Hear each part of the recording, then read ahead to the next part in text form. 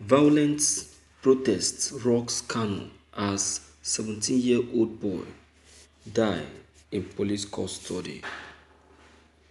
There was pandemonium on Monday morning as the people of Kano took to the streets protesting violently against the alleged killing of a 17-year-old boy, Sofulayi. Sofulayi of Kofa Mata Quarters was said to have been arrested 2 days ago by the police while he was sleeping at his family house. Reports have it that despite protests by the people of the community that he was never known for any criminal tendencies, he remained in police custody where he allegedly gave up the ghost. Our correspondent reliably gathered that Sofulayi had been released on bail, only for the police to rearrest and detain him again, where he was allegedly tortured to death. The police brought his corpse to the family house this morning, Monday, a development which angered the people to take to the streets, and they started making bonfires in protest. Thank you for listening to this news. That is the problem of our Nigerian police, my viewers. That is a problem. They don't have any, they don't have procedures in the Nigerian police, procedures of arrest.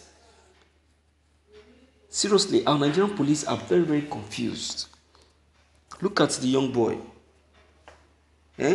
After arresting him, releasing him, they still went back to arrest him again. You can see that they are confused. Now, if these boys decide to take up this protest to the other level, they will say that Nigerians have started. They will say that the Northerners have started. But unknown to them that they are the one that first started. Now you just tell me, what is the sin of this young boy that made the Nigerian police to torture him to death? What is his crime? Now, the policemen that tortured him to death, all of them will now take their hands off the case. Before you know it, when you go to the station now, you see that the case of the young man has been rubbed off. They will all start denying not touching the young boy. You understand? That is the attitude of our Nigerian police. I've never seen a frustrated force as our Nigerian police. I've never seen a confused force as our Nigerian police. That is why I can never and will never vouch for our Nigerian police force.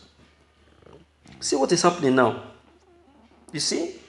See what is happening. See the atrocities a unit in the Nigerian police has just caused. It is this unit in the Nigerian police that is causing this heavy protest that is going on in the whole world and not only in Nigeria. You see, and instead of the president to take an immediate action, he keep beating around the bush. He keep deceiving himself because he doesn't want to place an end to the Nigerian police force. Nobody is asking him to place an end to the Nigerian police force, but he should do what is right by putting a proper end, a complete end to the existence of these SARS officers. It should stop their end. It should stop their existence. They should make sure that they no longer exist. Because all these things they are doing, there is no sign of repentance in it. No single sign of repentance. Look at the first warning given to these hoodlums called Special Anti-Robbery Squad was when they committed one atrocities in Ogun State. They called them to order. They warned them in fact, they have to suspend the anti-robbery squad functioning in Ogun State, believing that the other ones in other states will learn from the mistake of the ones in Ogun State. You won't believe that these hoodlums called Special Anti-Robbery Squad, instead of them changing, they advanced and became more tough. You see that? So that is their atrocities. That is their atrocities. So one can no longer trust them. One can no longer trust them. You can imagine. See how they keep attacking people, killing people.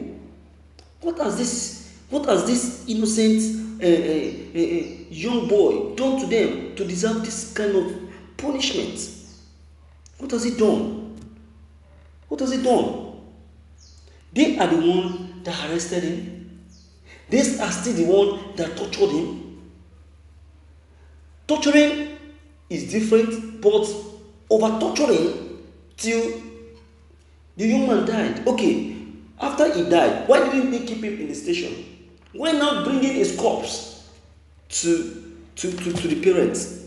My viewers, I'm speaking to the parents directly right now that they should take it up with that police, for the whole police force in that unit, in that state, in that community, in that area. All of them, they should take it up with them. They should not let them go. They must all pay. The protest should be different, but they should take up the case. The family of this deceased boy should take up the case with those police officers.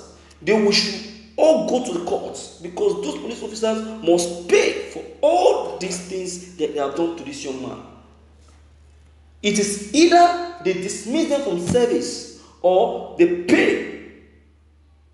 They fine them millions of naira. Let them pay for their offense, for what they have done.